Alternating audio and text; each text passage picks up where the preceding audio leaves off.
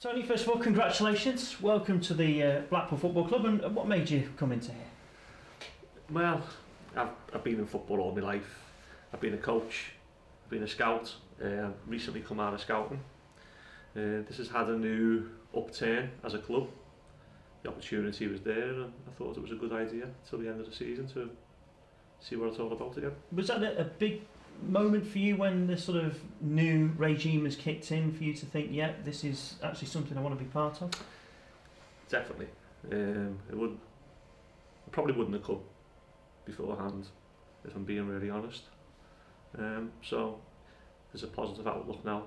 I've come to the game, last two games, and the fans, the whole town's picked up.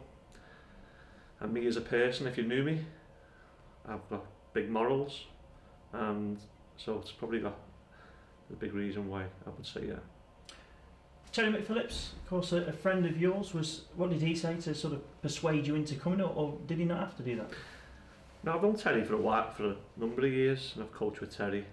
Basically, an opportunity arose. He asked me would I be interested in it, and I said yeah, go on, we'll have a go at it. He obviously sees something in you. What do you bring to the club? Other people are better talking about me, aren't they? So, as a coach, I've done a lot of travelling, watching teams abroad. I've just spent a couple of months in Spain and Germany. So I've watched the best train. I try and put it into the practice on the training park. I have big care for players. So my whole outlook on football coaching is purely individual improvement.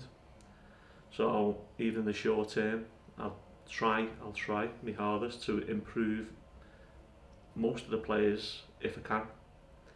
But that's how I see coaching. I see it as a coach's job is to try and get the best out of each player and actually try and improve them. So for you, very much a hands-on role, this one?